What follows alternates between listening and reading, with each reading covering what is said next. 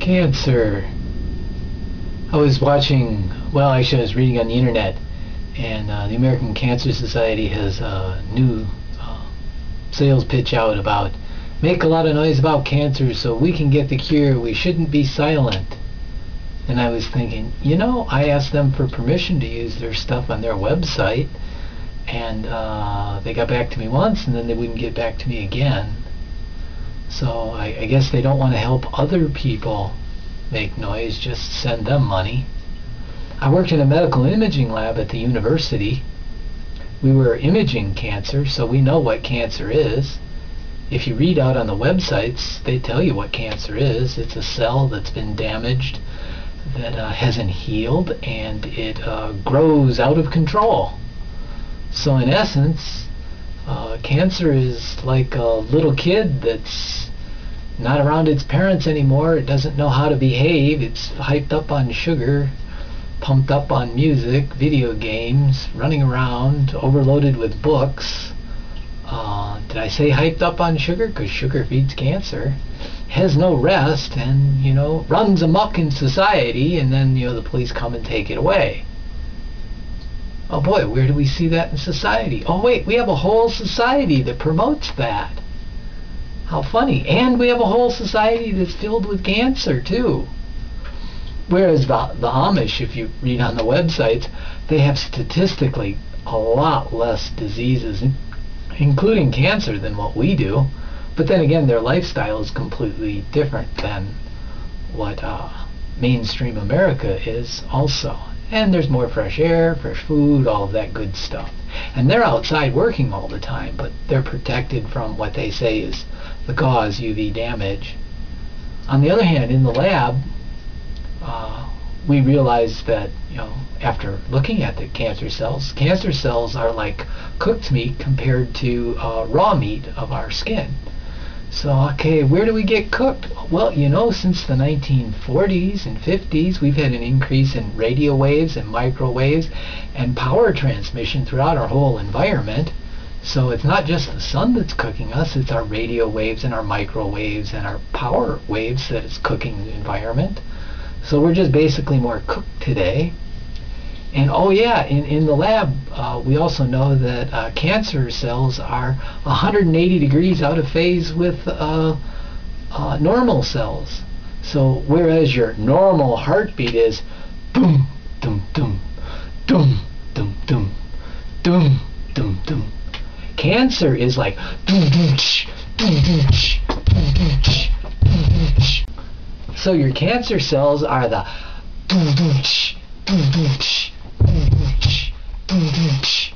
just like the rock music we've listened to in the 60s and 70s and into the 80s and into the 90s. So our whole environment is opposite of what our body really wants. Fresh air, clean food. Oh, and cancer cells are cells that never heal. And what does it take to heal? Well, everything in nature knows you need to rest to heal. And we pump our society 24/7 on the go, driven. Whereas the rest of nature, it has these cycles, springtime and fall and winter and summer, and we have rock cycles and water cycles and salt cycles, and we have daily cycles where we need rest, but not modern society. 24/7, keep them big cities up 24 hours a day, just pump until they get to be like 65, and then we'll rest them, which is opposite of what the rest of our environment does. So when you read the websites and they say if you just change your lifestyle a bit, you get some rest, you get some exercise, you get some time to heal, then you actually eliminate 40, 50, even more percent chance of actually getting cancer in the first place. How funny that is. the rest of the environment. You know, the little ones are carried by mom, and then they're born, and then they stay around mom, and they get fresh milk from mom, and then they're roughing around with dad, and they're staying in the herd, and they're protected. Whereas human beings, you know, modern human beings anyhow, rush the mom into a hospital, pull the baby away from the mother, pump them with chemicals, you know, gotta get them vaccinated, gotta do all these things to them, gotta hit them with all these lights, noises, sounds, and all of that stuff. And oh boy, our modern society has more cancer than what we had 100 years ago. How funny that is. We live opposite of what nature intends, and we have a lot of cancer. And when we look at the cancer cells, we realize they're 180 degrees out of phase with normal cells. And they're fried and they're stiff, as opposed to flexible, like raw flesh. How ironic is that? 80% of our healthcare costs could be changed. They know, as far back as the 50s, the scientists, the doctors know that. If we would just change our lifestyles, you know.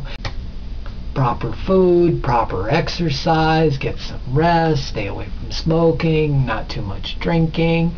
We all know these things. And yet we're pumping more and more money into the fact that, oh, we need to find cures for our stupid way of living, basically. That is opposite of what nature would have us do. How ironic is that? And then when you read the scientific journals, you realize the scientists, because they're under more pressure and they need more grants and they need more money and they need more time, guess what? They're also committing more fraud and theft of property, intellectual property of other people, because there's so much pressure on them. And when you read their statistics, the one guy says, well, you know, if there was more money and less and more money and more time and just less pressure, you know, we wouldn't be lying and cheating and stealing and have to retract our papers. How funny is that? Actually, long ago, there was this prophet that walked the earth, and he said, he who is faithful in the little things is faithful in the much. He who is unjust in the little things is unjust in the much. Catch the sarcasm there, huh? Cancer, 100%, 180 degrees out of phase with normal cells. Our society is 180 degrees out of phase with the rest of our world. And even scientists and educators, if you read the TED Talks, they say, you know, and I'm quoting somebody, I forget his name, but it's out there, all you got to do is look it up. It's self-evident. If human beings died off, nature would go back to an equilibrium, and it would pass on for hundreds and thousands of years. Whereas if human beings keep doing what we keep doing, more and more and more species will just plain die off. Yeah, so let's not keep silent about the fact that we are killing ourselves by being out of phase with nature. And we've got greedy people in power, lying and cheating and stealing for what little money is left so that they can keep their jobs. Now, why do we have cancer? Self-evident. We're damaging ourselves and we're refusing to heal. Because we refuse to get in line with what nature teaches us. We want 24/7. And nature wants dum dum dum dum dum dum dum dum dum. Give it a rest. Everything has a rest. We have winter, we have summer, we have springtime, we have harvest. Ancient kings wrote, there's a season for everything. There's a season for everything. There's a time to live, there's a time to die, there's a time to rest, there's a time to work. There's a time for every purpose under the sun. It's been known for centuries. Somehow our modern world's got this idea that we can just drive and drive and drive and drive and drive and drive and drive, pump more money at people who are lying, cheating, and stealing, and somehow come up with answers to why we're dying. How funny is that?